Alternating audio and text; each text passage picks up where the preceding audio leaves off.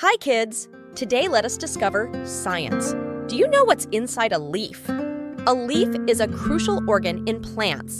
Its structure can be divided into several key parts, each with a specific function. Come, let's see these parts work together to optimize the leaf's ability to ensure the plant's growth and survival. Cuticle. It is a waxy layer covering the upper epidermis of the leaf, made of a substance called cutin. It acts as a waterproof barrier, reducing water loss from the leaf's surface.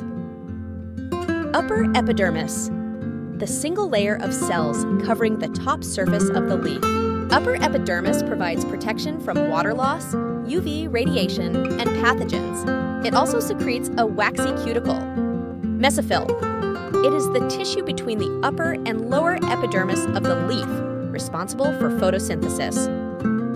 It contains chloroplasts for capturing sunlight and carrying out photosynthesis. It's further divided into two types of cells, palisade cells and spongy mesophyll. Palisade cells. These are tightly packed cells that contain a high number of chloroplasts. They specialized in photosynthesis due to their abundance of chloroplasts for capturing sunlight. Spongy mesophyll. These are irregularly shaped cells in the lower region of the mesophyll, containing air spaces between them. Spongy mesophyll allows gas exchange.